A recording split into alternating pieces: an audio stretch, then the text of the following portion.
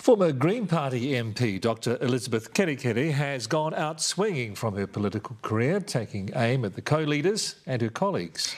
Kerekere resigned after she was accused of being a bully, and she sat down with political reporter Amelia Wade to tell her side of the story.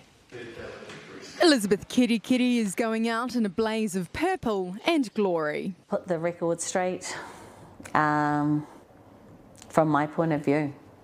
She fell out with her Green colleagues after that infamous text to the group chat during one of Chloe Swarbrick's speeches. OMG, what a crybaby. Was the text about Chloe? No. I sent that message, I thought, to my wife, and then I looked at it again and I thought, ugh. And I said to myself, stop being a crybaby.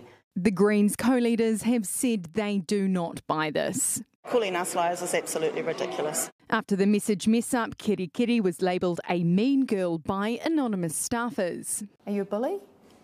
No, definitely not a bully.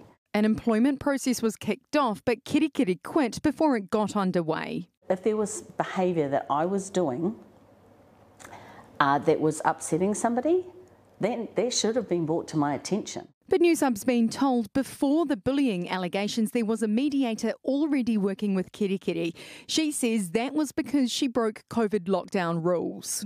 It wasn't a mediation, it was a facilitation. So it was just a way to have a conversation with us and the co-leader. Right, so that implies there was a relationship breakdown there, that you weren't able to communicate. Which co-leader? That was with Marama.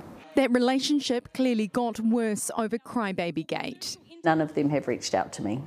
The co-leaders never sat down and talked to me to ask what happened, and none of my former colleagues have contacted me since. But we wish her well today for her valedictory. Colleagues who mostly weren't there to see her out. Amelia Wade, Newshub.